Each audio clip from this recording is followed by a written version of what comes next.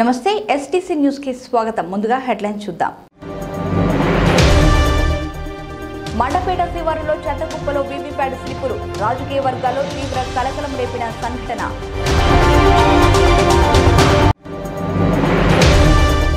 జిల్లాలో 50% కోతలు పూర్తి. బిక్కవోలు మండలంలో క్షేత్రస్థాయి పర్యటనలో పాల్గొన్న వ్యవసాయ శాఖ జేడి ప్రసాద్. అంగరంగ వైభవంగా వాడపల్లి వెంకన్న రథోత్సవం, ప్రత్యేక పూజలు చేసిన శాసన మండలి డిప్యూటీ చైర్మన్ రెడ్డి సుబ్రహ్మణ్యం దంపతులు. అభంశుభం తెలియని 3 ఏళ్ల చిన్నారిపై మేనమామ అత్యాచారం, నిందితుడిని కఠినంగా శిక్షించాలని మహిళా సంఘాలు డిమాండ్. జిల్లాలో 50% కోతలు పూర్తయ్యాయని జిల్లా వ్యవసాయ శాఖ సంయుక్త సంచాలకులు KSVA ప్రసాద్ తెలిపారు. బిక్కవోలు మండలం ఇళ్లపల్లి గ్రామంలో క్షేత్రస్థాయి పర్యటనలో భాగంగా ఆయన పంట కోత ప్రయోగాన్ని పరిశీలించారు. బిక్కవోలు మండలంలో క్షేత్రస్థాయి పర్యటనలో పాల్గొన్న జేడి ప్రసాద్ మాట్లాడుతూ జిల్లాలో ఈ ఏడాది సుమారు 162,900 హెక్టార్లలో దాళ్వా పంట సాగు చేశారని, ఏ విధమైన ఇబ్బందులు లేని అనుకూలమైన వాతావరణం ఉండడంతో సకాలంలో పంటలు చేతికంది దాదాపు 50% కోతలు పూర్తయ్యాయన్నారు. పంట కోత ప్రయోగంలో భాగంగా బిక్కవోలు మండలంలో ఎకరాకు 60 బస్తాలు దిగుబడి వచ్చిందని, జిల్లాలో 45 బస్తాలు లక్ష్యంగా పెట్టుకున్నట్లు తెలిపారు.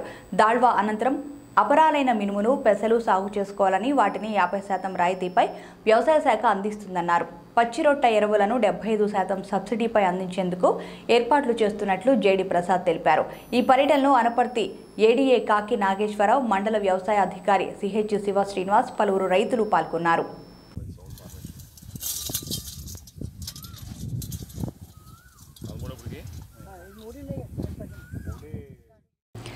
జగ్గంపేట మండలంలో 3 ఏళ్ల చిన్నారిపై అత్యాచారానికి పాల్పడ్డాడు ఓ కామాంధుడు. అభంశుభం తెలియని పసిపాపపై అత్యాచారానికి పాల్పడిన నిందితుడిని కఠినంగా శిక్షించాలని మహిళా సంఘాలు డిమాండ్ చేస్తున్నాయి. జగ్గంపేట మండలం రామవరం పాకల వద్ద నివాసం ఉంటున్న ఆవుల శ్రీను, లక్ష్మీ దంపతుల కుమార్తెపై సమీప బంధువు అత్యాచారానికి పాల్పడ్డాడు. శ్రీను రెండవ కుమార్తె అయిన 3 ఏళ్ల చిన్నారిని మేనమామ నల్లబోతుల వెంకన్న దగ్గరుంచి తల్లిదండ్రులు బయటకు వెళ్లగా వారు తిరిగి వచ్చేసరికి పసిపాపపై అత్యాచారం జరిగినట్లు చిన్నారి తల్లిదండ్రులు గుర్తించారు. జరిగిన సంఘటనపై పోలీసులకు ఫిర్యాదు చేయడంతో పసిపాపను హుటాహుటిన కాకినాడ గవర్నమెంట్ జనరల్ హాస్పిటల్కి తరలించి వైద్య చికిత్స ప్రారంభించారు. ఈ సందర్భంగా లిటిల్ హార్ట్స్ ఫౌండేషన్ అధ్యక్షురాలు ఐశ్వర్య, విజయలక్ష్మి, వరలక్ష్మిలు మాట్లాడుతూ చిన్నారిపై అత్యాచారానికి పాల్పడిన నిందితుడిని సరైన శిక్ష విధించాలని డిమాండ్ చేశారు. లవ్ టు సర్ ఫౌండేషన్ ఇప్పుడు చెప్పిన మాటలకి ఏంటంటే 3 years బేబీ అని మాకే బాధ కలుగుతుంటే ఈవిడ ఏం చెప్తున్నారు చూసారా, అన్నయ్య అంటున్నారండి. ఈ రోజు అన్నయ్య అవుతారు, పక్కింటి అమ్మాయి అవ్వచ్చు, ఎవరైనా అవ్వచ్చు. ఇది ఫ్యామిలీ పరంగా చూసుకోకూడదండి. మొత్తం మేమందరం కలిపి ఏం చేయాలనేది ఆలోచించుకొని మేము కూడా ఫైట్ చేస్తాం ఖచ్చితంగా. ఇది వదిలే ఛాన్స్ అయితే లేదు. ఇలా వదిలేస్తే ఇంకా జరుగుతూనే ఉంటాయి కానీ ఆగేది అయితే ఏమీ లేదు. మరి ప్రభుత్వం ఏం చేస్తుంది, మనం ఏం చేస్తున్నాం, అసలు నాలాగా పిల్లలు ఉన్నారు, చిన్న పిల్లలు ఉన్నారు, ఆడికి ఉన్నారు, ఎట్టి తోస్తలేదు. నాకు న్యాయం కావాలా, అతనికి న్యాయం కావాలి తెలుస్తలేదండి. ఏం చేయాలి నాకు తోస్తలేదు. ఒకవేళ ఏదన్నా చేద్దామంటే పిల్లలు దిక్కులేని వాళ్ళు అయిపోతారా, అది ఆలోచించానండి. నేను పిల్లల గురించి చూశాను కానీ నా పిల్లల్లాగా వాళ్ళ పిల్లలు అవ్వకూడదని ఆలోచిస్తున్నానండి. అదే కావాలనుకుంటున్నానండి. అతన్ని వేసి చేయకుండా వదిలేయాలనుకుంటున్నానండి. ఎందుకంటే సొసైటీ అసలు నా పేరు ఐశ్వర్య అండి, NGO నేను కూడా. సో సొసైటీ ఇంత డెవలప్ అయ్యి ఈస్ట్ గోదావరి అంటే బయట సిటీస్లో ఎంతో రెస్పెక్ట్ ఇస్తారు.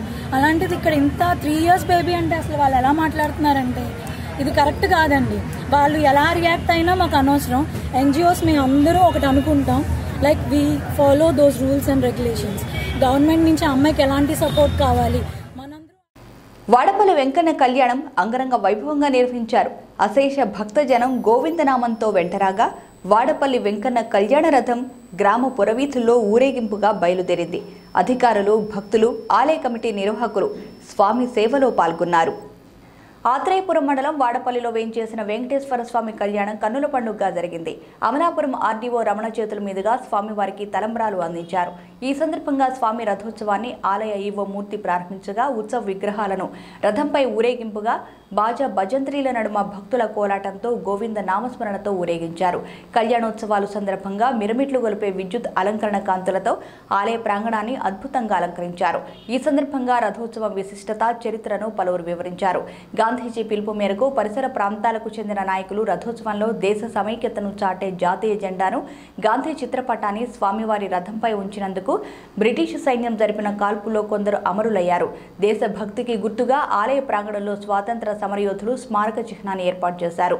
ఈ కార్యక్రమంలో సిఐ పెద్దిరాజు, ఎస్ఐ నాగార్జునరాజు పాల్గొని కట్టుదిట్టమైన భద్రత కల్పించారు.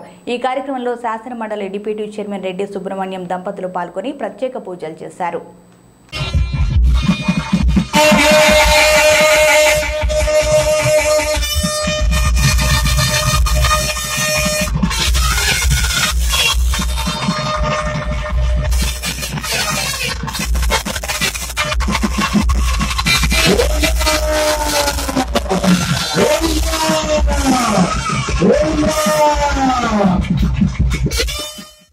ఆంధ్ర రాష్ట్ర ప్రాథమిక ఉపాధ్యాయ ఫెడరేషన్ ఆధారం చేసుకుని నేడు ఉపాధ్యాయులు అనుభవిస్తున్న అన్ని సౌకర్యాలు కల్పించినట్టు ఏపీటీఎఫ్ రాష్ట్ర అధ్యక్ష ప్రధాన కార్యదర్శులు కె వెంకటేశ్వరరావు, జి ఉదయరాజు తెలిపారు. ఏటీఎఫ్ ఫెడరేషన్ 75 వసంతాలు పూర్తి చేసుకున్న సందర్భంగా వారు మీడియాతో మాట్లాడారు.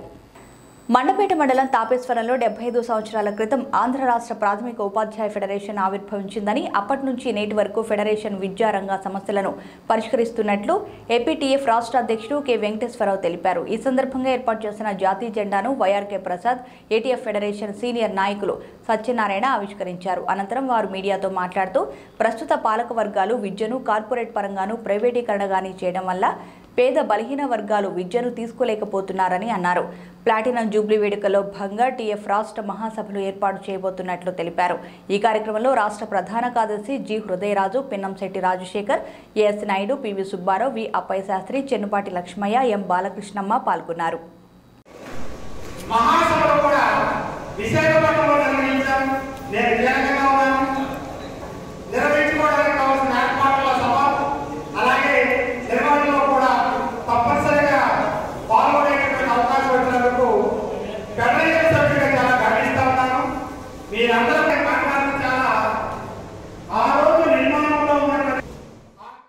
అదేవిధంగా ఆటోమేటిక్ అడ్వాన్స్మెంట్ స్కీమ్ కానీ, అదేవిధంగా రీగ్రూపింగ్ స్కిల్స్ కానీ ఈరోజు పొందుతున్నటువంటి అన్ని సౌకర్యాలు కూడా వాళ్ళ చదువే అనేటువంటిది ఈరోజు పూర్తి చేసుకోవడానికి ఇప్పుడున్నటువంటి ఏపీటీఎఫ్ శ్రేణులు చాలా ఆనందపడతా ఉన్నాం.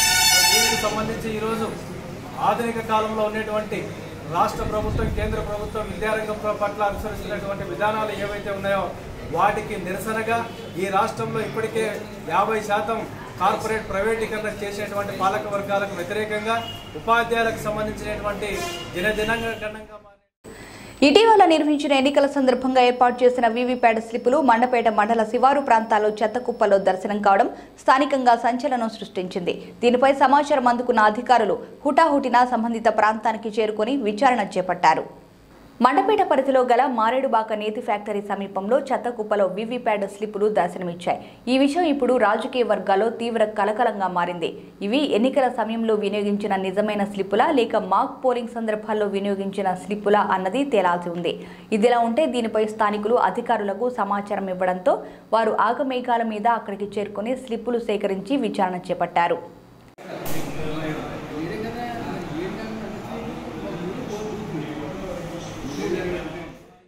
రామచంద్రపురం పరిసర ప్రాంతాల్లో శ్రీదేవి భూదేవి సమేత శ్రీ వెంకటేశ్వర స్వామి కళ్యాణం కన్నుల పండుగగా నిర్వహించారు. ఈ సందర్భంగా ఏర్పాటు చేసిన బాణాసంచా, విద్యుత్ అలంకరణలు ప్రత్యేక ఆకర్షణగా నిలిచాయి.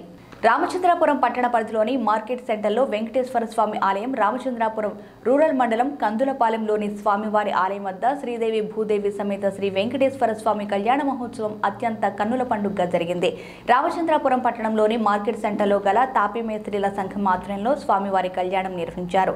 పరిసర ప్రాంతాల నుండి వేలాది మంది భక్తులు స్వామివారి కళ్యాణం తిలకించి తీర్థ ప్రసాదాలు స్వీకరించారు.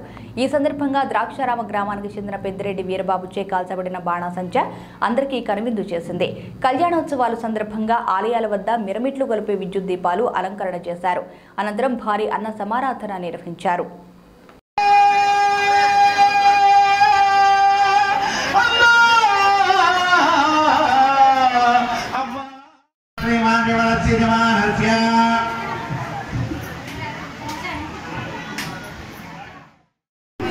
మన రామచంద్రపురం మార్కెట్ రోడ్ల వెనుకటువంటి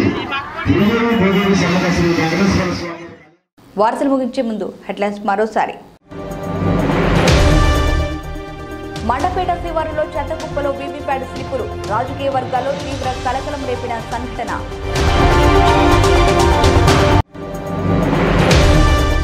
జిల్లాలో 50% కోతలు పూర్తి. బిక్కవోలు మండలంలో క్షేత్రస్థాయి పర్యటనలో పాల్గొన్న వ్యవసాయ శాఖ జేడీ ప్రసాద్.